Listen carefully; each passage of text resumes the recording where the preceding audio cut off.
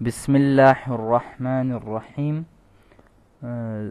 زموږ تاسې د کورس په ادامه نن دریم درس دی او پروګرام ته داخلیږو.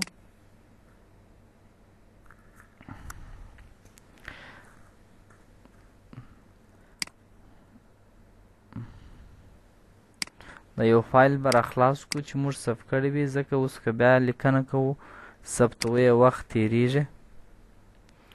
دا فایل دی، فایل ته راځو. په فایل منیو کې موږ تاسې تر سیو از افرې ویلی وو. نن راځو په دې ځای کې هیسټوري لرو او هیسټوري که تاسې وګورئ غیر فعاله دی. دغه هیسټوري تر اوسه پورې مشخص ماته نه دی معلوم چې په دې کې به څه شوي، ځکه دا 2019 اخیستی، اوس یو تقریبا یو 2 هفتې مخکې راوتل دی چې ما دا د انسټال کړی دی. سره 2 هفتې نه تقریبا یو میاشت مخکې راوتل دی. نو دغه افیس هم ما قسم آی ډي مې هم فعاله کړی خو بیا هم نه دی فعاله سوی. نو امکان لري چې په دې کې د ده تاریخچه چې موږ مخکې څه کار کړي وي کیدای سي دغه شان پراته وي، یا کیدای سي چې مخکې موږ د کوم کمانډو څخه استفاده کړې وي یا کومو فایلو څخه مو استفاده کړې هغه راته پراته وي، خو تر اوسه پورې مشخص نه دی. که چیرې بیا فعاله سو انشاءالله زه به وګورم، بیا به در سره شریکم. دوهم دلته موږ راځو پرینټ ته. پرینټ خپله چاپ کولو ته ویل کېږي، یعنی یو فایل که موږ ولرو غواړو چې هغه چاپ کو یا یې پرینټ کو، نو دلته د پرینټ څخه استفاده کو. کنټرول پی شارټکټ کې ده. پرینټ بیخي زیات مهم دی. تقریبا ډېر کسان چې اوس په دفترو کار کوي په دا پرینټ نه پوهېږي. نو په پرینټ کې دا فایل چې دی زموږ د 11 صفحې لیکنه ده. نو اول په دې ځای کې موږ تاسې دلته چې لرو پرینټر انتخاب لرو، د پرینټر سلیکشن لرو چې په کوم پرینټر سره موږ غواړو چې دغه فایل پرینټ کو، هغه پرینټر په دې ځای کې انتخاب کو. چې دلته اوس دغه ډیفالټ پرینټر دی، دغه د مایکروسافټ پرینټ 2 PDF په نامه سره انتخاب یو پرینټر به انتخاب کو. نو دوم په دې ځای کې اول دلته لیکل سوی دی پرینټ آل پیجز. پرینټ آل پیجز دا معنی چې دا 11 صفحې دي 11 راته چاپ کړه، یعنی دا 11 څخه نیولې بیا تر 11 پورې ټوله چاپېږي. دوم ټیک مارک چې موږ لرو په دې ځای کمانډ لرو، دلته لیکل سوی دی پرینټ سلیکشن جسټ واټ یو سلیکټډ. زما انتخاب سوی څه ځای کړه، کوم ځای چې ما انتخاب کړی دی د غیر فعال دی. د ده د فعاله کولو دپاره به موږ تاسې سلیکشن وکړو. فرض کې دا سلیکشن مو کړ دی، غواړو چې په دغه ټوله فایل کې یوازې همدغه ځای چاپ کړو. کنټرول پی شارټکټ کې ده. نو په دې ځای کې موږ تاسې دلته پرینټ سلیکشن فعاله سو. اوس کې موږ تاسې پرینټ کو، نو کومه ساحه چې موږ انتخاب کړی وی یوازې هغه 2 جملې وي، 3 جملې وي، یو پاراګراف و، هغه ځای پرینټېږي، نور موږ تاسې ته نه پرینټېږي. بل په دې ځای کې دریم کمانډ چې لرو په دې ځای کې لیکل سوی دی پرینټ کرنټ پیج جسټ دیس پیج. اوسنۍ صفحه چاپ کړئ، یعنی دا معنی چې زموږ کرسر که په هره صفحه کې ولاړ دی، فرضاً موږ کرسر درولې په دغه 2مه صفحه کې دی، کنټرول پی پریس کوو. نو که موږ دلته ورته وایو چې کرنټ پیج چاپ کړه، دا معنی چې په کومه صفحه کې زما کرسر ولاړ دی په 2مه صفحه کې ولاړ دی، یوازې همدغه 2مه صفحه چاپېږي، نور صفحې بیا زموږ ته دپاره نه چاپېږي. دا ډېر مهم دی. ځینې وخت تاسې پرینټ کړي، مثلا د مابین یو ورقه در څخه پاتې سوی نه، 6مه ورقه یا 5مه ورقه ته یې پرینټوئ، نو د سره نه فقط په هغه 5مه ورقه یا په 10مه کې درېږو پرینټوئ، هغه راته پرینټېږي، نور نه چاپېږي. بل په دې ځای کې چې موږ لرو کسټم پرینټ. کسټم پرینټ دا معنی چې که ما چیرې غوښتل چې زه په خپله خوښه پرینټ کړم، نو بیا دلته کولی سو. مثلا دلته لیکو چې 4مه صفحه کامه، 8مه صفحه کامه، مثلا فرض که 14مه صفحه منفي 11. د جې مفهوم دا دی چې دلته موږ ورته وایو چې 4مه صفحه چاپ کړه، دا کامه دا معنی چې بیا نور مه چاپوه، بیا 8مه صفحه چاپ کړه، بیا 14مه صفحه چاپ کړه. دلته دغه ماینس یا دغه منفي دا د انټروال معنا لري چې د 14 څخه تر 11 پورې ټوله چاپ کړه، یعنی 15 هم چاپ کړه، 16 هم چاپ کړه، 11 هم راته چاپ کړه. بل په دې ځای کې ډاکومنټ انفو لرو. ډاکومنټ انفو معنا د دغه فایل معلومات ورسره چاپ کړئ. چې دغه فایل چا لیک کړی. ګوره لیست اف پراپرټیز such as a file name, author and title. دغه معلومات څخه مطلب دی چې دغه معلومات کې لیکل شوي نه چې څه کېږي، موضوع دا شی دی، ټاکس دا به انشاءالله بیا وروسته وایو چې لیکوال یې دغه نفر دی، په دغه اخري تغیرات چا راوستلي. اوس زه هم کله چې زه دا پرنټوم یو څوک ماته دا چا جوړ کړ نو زه ترتیب کوونکي دا شی نه لیکم، نو فقط دغه لیست پراپرټیز ورسره چاپوم. هم دغه فایل ټوله 18 صفحې چې هر څو صفحې چې دا ټوله دغه هم پرنټېږي او یوه صفحه ورسره د پراپرټیز دا چاپېږي چې په هغې کې به د دغه فایل معلومات لیکل شوي چې دا چا لیکلی دی، د چیش دپاره ورڅخه دغه د کم نامه سره ثبت شوی دی، مثلا لیکوال یې څوک دی، په کم تاریخ لیکل شوی دی، دا موضوعات به په دې کې لیکل شوي. بل د هغه تر څنګ دلته لیکل شوی دی لیست اف مارکاپ. آیا مارکاپ چاپ کوم که یا دغه مارکاپ د دې دپاره دی چې دلته کله چې یو څوک یو چا ته کمنټ ورکوي. عموما دا یو مشکل دا دی چې کله دغه استادان د محصلینو مونوګرافونه ګوري، محصلانو خوران ته یو مشکل دا جوړ کړي چې مثلا هغه یو توري ورته اصلاح کوي خو بیا هم په محصل مونوګراف چاپوي، او بیا زموږ ته د افغانستان اقتصادي حالت چې محصل 15 افغانۍ هم نه لري بیا دغه چاپوي مونوګراف. نو ښه خبره دا ده چې د استادان محترمین په دې ځای کې کمنټ ورکړي. نه مثلا دا ځای دی دی ورته وایي چې تا دا ټوټوریل استعمال کړی یا دلته چې پریمیر استعمال کړی دی یا مثلا تا ویډیو استعمال کړی دی، نو د ویډیو پر ځای اډیو استعمال کړی انشاءالله بیا دلته وایو.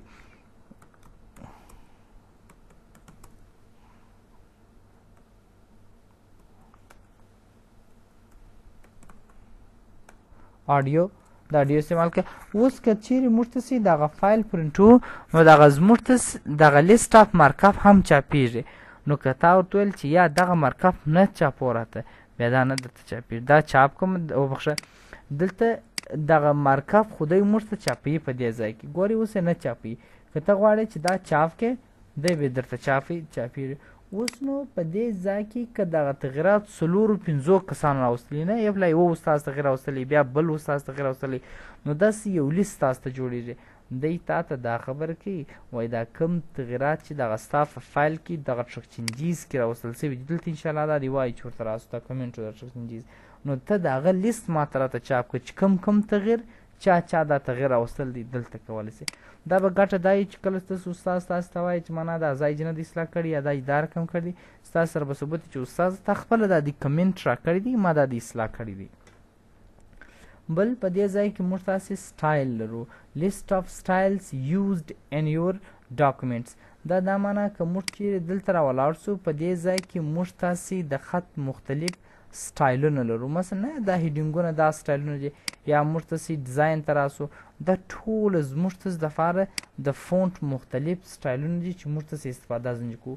که چیرې موږ په خپل فایل کې د دغه سټایلو څخه استفاده کړې وه نه، مثلا فرض کړئ عنوان ته راغلي دا سټایل څه مو کړی و دا سټایل څه مو کړی و، نو کله چې موږ دغه فایل پرنټوو که چیرې موږ تاسې دغه ټک مارک ورکړی و د جې معنا دا ده که ما سټایلونه استعمال کړي د هغو سټایلو لیست چاپ کړه چې مثلا فلانکی سټایل استعمال کړی دی او فلانکی سټایل استعمال کړی دی، دلته هغه سټایلو لیست هم چاپېږي.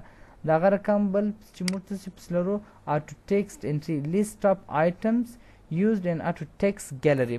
که چیرې موږ تاسې په auto text gallery کې ځینې شیان استعمال کړي، auto text gallery موږ تاسې په دې ځای کې لرو quick parts او دا هم auto text gallery ده چې په دې ځای کې ګوره دغه RMN دی یعنې روزي نیکمل او په دې ځای کې مکمل نوم راغلی دی. دغه ګیلري د که موږ د دغه ګیلري څخه دلته په د خپل فایل کې مثلا چې کلیک پر وکړو هغه نوم دلته راته راځي، دا وروسته بیا انشاءالله راځي مخته په درسو کې. اوس دا د دې څخه استفاده دا وکړه، دلته مطلب دا شی دی وایي کله چې زه دغه فایل پرنټوم ته دغه لیست ورسره چاپ کړه چې مثلا په دغه لیست کې مثلا د دغه لیکنې څخه استفاده شوې ده، د دغه لیوه څخه استفاده شوې ده، دغه لیست څخه استفاده شوې ده پکې کې هغه تاسو ته چې کېږي درته چاپېږي. بله مهمه خبره همیشه موږ د پرنټ آل څخه استفاده کوو. بل په دې ځای کې دغه مارکاپ چاپ کوم که یا مارکاپ ما تاسو ته مخکې یادونه وکړه چې مال که چیرې دغه زموږ فایل ته کمنټونه ورکول شوي دی وایي دغه کمنټ چاپ کوم که نه کم چاپ که دا ټک مارک ځنیسته کړو کمنټ نه چاپېږي او که دا ټک مارک ورکړو زموږ کمنټ زموږ دپاره چاپېږي دغه کمنټ دغه سور نښان چې پرې ګرځېدلی دی.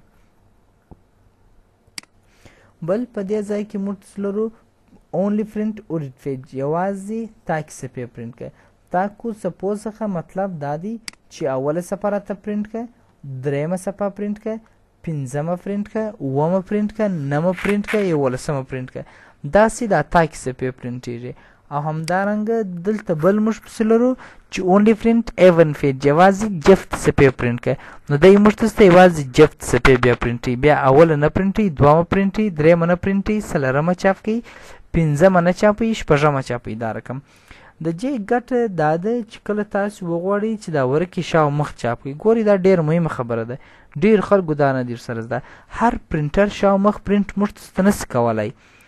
ځینې پرنټران سته چې شا او مخ پرنټ کولی سي، هغه چې شا او مخ پرنټ کولی سي هغه به موږ هلته ورته انتخاب کړو چې دلته مخ ته را روان دی دا دی په دې ځای کې چې بورډ سایډ پر دواړو خواوو یې چاپ کړئ. که اوس چیرې دغه یو پرنټر دا مثلا فرض کړه 50 صفحې لیکنه ده، موږ غواړو چې چاپ یې کوو، زما غواړم شا او مخ یې چاپ کړم. نو که ګورې یوه ګټه دا ده چې زموږ ورقې نه مصرفېږي. که موږ پر یوه خوا یوه ورقه چاپ کړو، بیا به دا یوه ورقه چپه ورته اړو، بیا یې پر دا راسته خوا چاپو، بیا به هغه ورق ورته اړو، په دا چپه خوا بیا چاپو، زموږ تاسې وخت ضایع کېږي. نو ښه خبره دا ده چې فرض کړئ دا اوله صفحې دي، تاسې ټوله راځئ ورته وایاست چې ټوله تاکي صفحې پرنټ کړئ.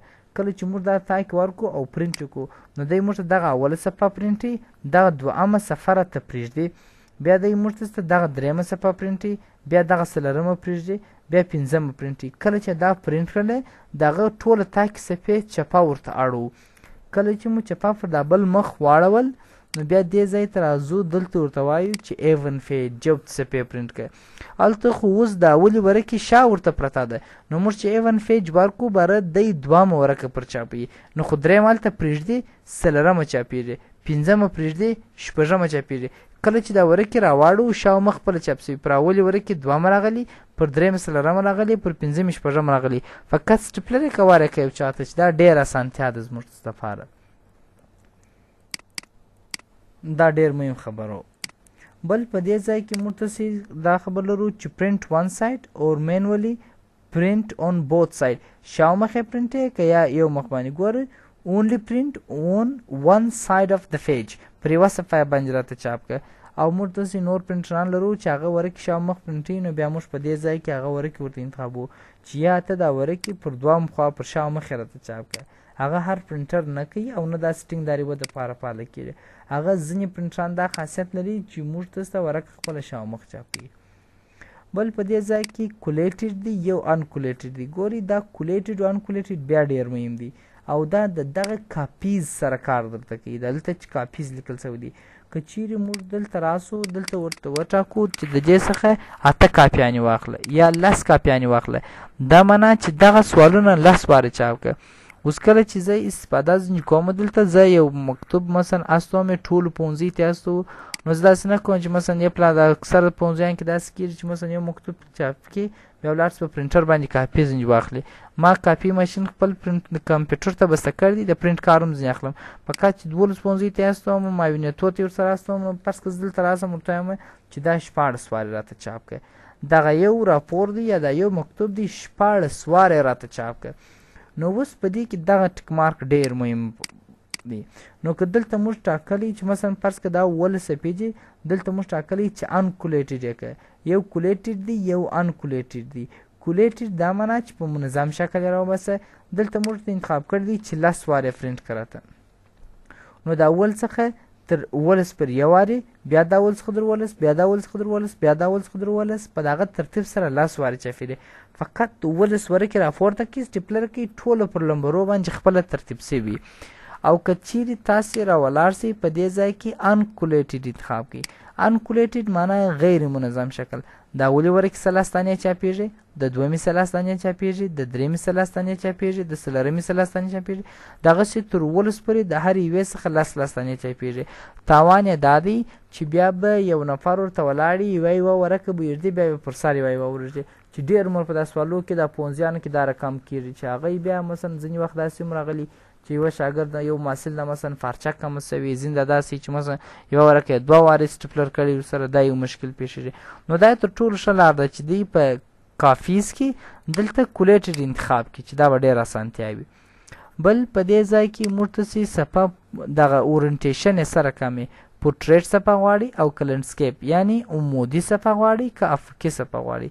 که موږ چیرې ازري جوړوو، جدولونه جوړوو، شکلونه جوړوو چې هغه زموږ څخه پراخه صفحه غواړي، عموما په دا ریسرچونه چې سوي هغوی ټول اکثره وخت د لنډسکیپ سوي ځکه ډیټا ډېرې، نو داسې صفحه لنډسکیپ ته اړو یعنی افقي ډول ته اړو. او که غواړو چې پورټریټ عمومي واړو په دې ځای کې کولی شو چې پورټریټ یې واړو. بل په دې ځای کې موږ تاسې سایز لرو، څه ډول ورقه انتخابو. هر ډول ورقه خپل ځان ته جلا سته، دلته به ته څه ورقه انتخابوي. ټول چې استعمالیږي A4 ورقې دي. که چیرې A4 ورقه پر مابین دوې پلې کو یا نیمه یې کو دغه یوې خوا ته A5 ورقه ویل کېږي، دوې A4 ورقې ته به یوه A3 ورقه ویل کېږي. تاسې به خپل پرنټر ته ګورئ چې دغه داسې نه چې تاسو ورقه انتخاب کړې A5 یې اما پرنټ نه درته کوي، ځکه هغه ستا پرنټر باید A5 ورقه پرنټولی سي. یا مثلا ستا پرنټر د A4 دپاره جوړي او تا بیا مثلا ته پرنټر A5 ورکه A3 ورکه بیا هم نه درته پرنټ، ځکه پرنټر ته باید وکتل سي چې پرنټر دا ورکه چاپولی سي که یا یو. بل داسې ځینې پرنټران داسې سته چې هغه غټې اوس موږ د کاپي ماشین لرو هم A3 ورکه چاپي هم A4 ورکه. دا داسې نه دي چې بس A4 ورته کښې د A4 چاپ کړي که A3 ورته کښې د A3 چاپي.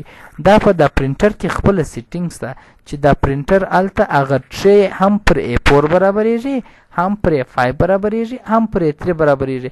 اپلا به ورې ټرې ورته ټاکي، بیا به وروسته په پرنټ کې سیټینګ دلته ورته ټاکي. که چیرې مو په ټرې کې یعنې دغه پرنټر په خوله کې سیټینګ نه ټاکلی هم پرنټ نه درته کوي. نو دلته خپلې ورقې انتخابو چې دغه انټرنیشنل A4 سایز ورقه دی، تر ډېره پورې د دغه ورقې څخه استفاده کېږي. بل په دې ځای کې موږ تاسې مارجین لرو. مارجین د صفحې 4 طرفه ټاکلو ته ویل کېږي. دغه کنجان مثلا دا کمنټ به ایسته کړو، که تاسې وګورئ دغه مارجین د میده میده خانو څخه د باندې څخه دا د صفحې مارجین دی. موږ تاسې د هر شي دپاره جلا سایز لرو چې د کتاب دپاره باید څو سایز راسي، د مجلې دپاره، د اخبار دپاره. دغه انشاءالله الرحمن په لیاوټ ټیپ کې دلته وایو د خیر سره چې دا باید څونه سایز راسي. همیشه دا چې انتخاب سوی دی یو په یو کې 4 طرف ټاکل سوی پکښې کې کنټرول پی. نو دا به انشاءالله الرحمن هلته وایو چې راسي څونه سایز باید وټاکو. که چیرې د اوس دپاره فقط دونه وایو، که چیرې موږ ته اوس مخکې درسونه راتللی چې یا موږ ازري جوړول یا مو جدول جوړوي، دغه دپاره نارو انتخاب کوي، ځکه ډېره لیکنه تاسو ته په صفحه کې ځایږي.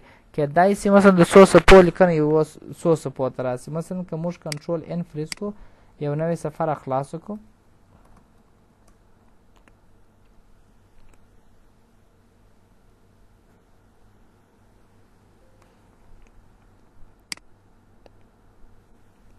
اوس ګورئ زموږ لیکنه چې ټولو صفحو ته راغله 4 صفحې دي.